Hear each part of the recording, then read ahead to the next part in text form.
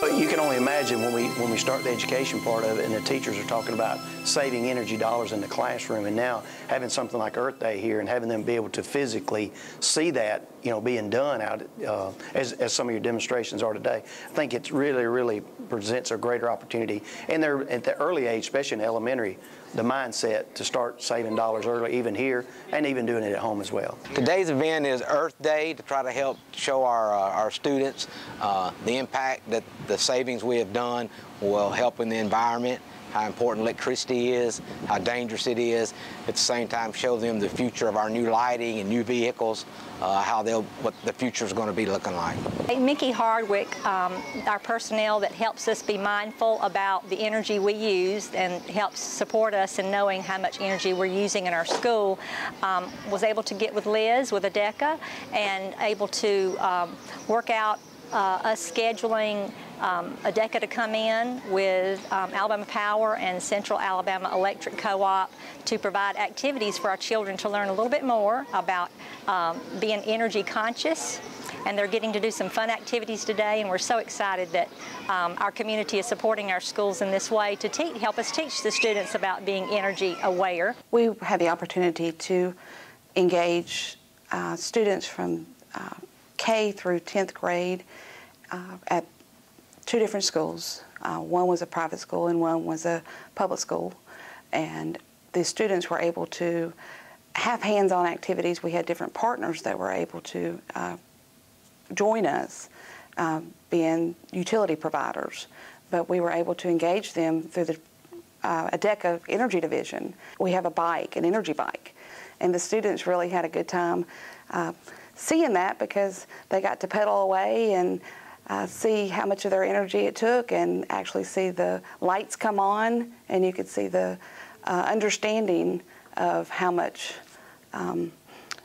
it does take to start an incandescent light bulb compared to an LED or a compact fluorescent light bulb. And so they were able to do that, as well as see and feeling the heat coming from the incandescent light bulbs. And so we have that engagement with the students and their enjoyment with that. We've been very impressed so far with what we've done in partnering with ADECA. So far, we're very excited about where it's going and the things that it gives us a lot of resources to be able to, I guess to say, show where our savings are. The mission for the Energy Division is to assist the citizens in saving money through energy efficiency.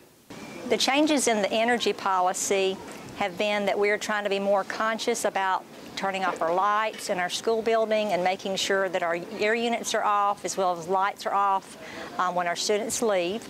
We do have an after-school program, so we do have to have some lights on for their activities. But we do try to help. We try to teach our students to reduce, reuse, and recycle and be very energy conscious. One of the first things we did was to create an Energy Direct account with Alabama Power, which allowed us to take all our accounts and put them all into one location. Then we were able to put them in the portfolio manager so we could manage the accounts to see where our highest peak points and which schools could see the most savings, which allowed us to see where the areas of opportunity were. So one of the things that we did was to monitor in the evening times, come by each school to make sure that the air conditioners were cut off, the lighting systems were cut off, and the procedures then on the holiday shutdown, that we implemented those in the cafeteria as well as in the school. We were amazed at the amount of money that was saved due to us just taking a little bit of time to make sure that our air units are off when we leave the classrooms. And that when we turn off the lights, that much energy saving has occurred, as well as turning off our technology that we have running pretty much all the time before we leave at the end of the day. We're averaging $22,171 a month savings over the last 8 months. So we're roughly about $160,000, which we've taken that money, which has allowed us to put LED lighting in the parking lots, LED lighting in some areas where we needed new lights, and the greenhouse here at the elementary school to put the greenhouse in, electricity did. Everyone can learn how to be energy efficient, and sometimes it doesn't take a lot to learn it, but sometimes we just have to see it. Anybody that has a light and needs to understand how to become more energy efficient, we're here to help them.